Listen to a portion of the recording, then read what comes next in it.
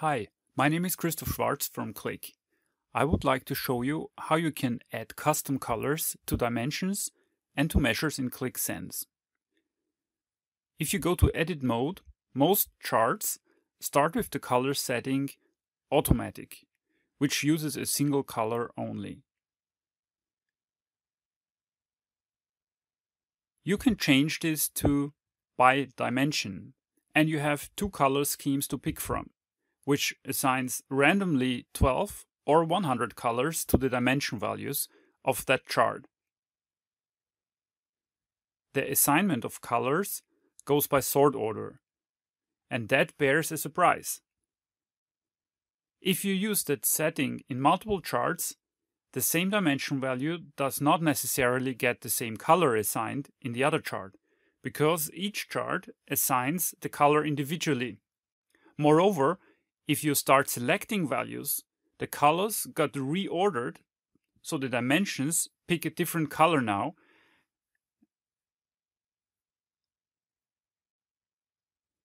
There is a simple trick to fix that. Just remember, whenever you choose by dimension in the color settings, also checkmark persistent colors. What that does is a mapping of all possible values of that dimension to one color throughout the entire application, across all charts. With this setting persistent color, no matter which I'm going to select now, that color stays sticky to the same value. The color only changes when, due to a reload, the number or the sequence of the values of that dimension have changed. So let's take this a step further and assign custom, not random colors to the dimension values, which will no more change with a reload.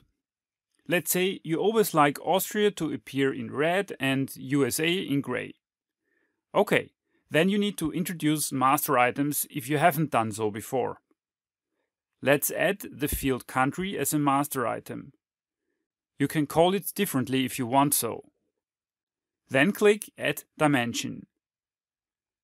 When you go back and re-enter the dimension, you will then see the new Value Colors tab in here, which was introduced with the Sense June 2017 edition. Here you can match certain values to certain colors.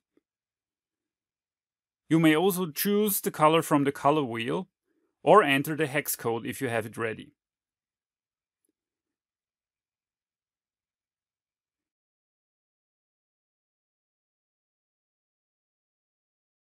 Still, this color mapping shows no effect. The reason is you need to use the dimension from the master items, but we have only just introduced it.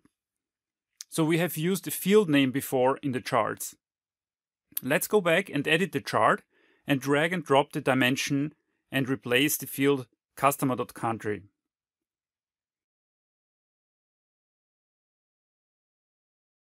You also need to do that in the color setting. Pick the master item dimension in place where it still contains the field name.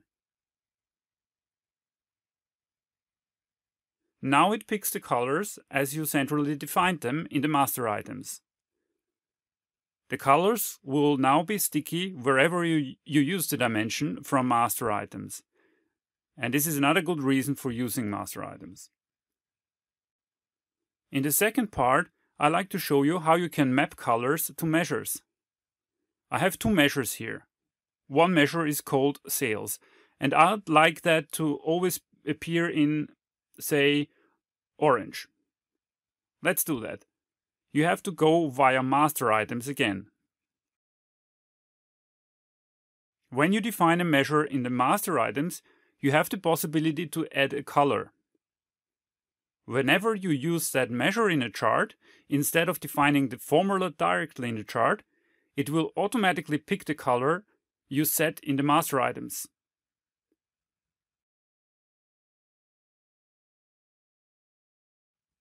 The second measure, number of orders, I set to be purple. When I drag and drop this on a chart, I will get that measure in purple as expected. That measure color does not only apply to line charts, of course. Any measure in any chart would pick that color, like the KPI object. And this concludes my little color tutorial. Check out community.qlik.com for more.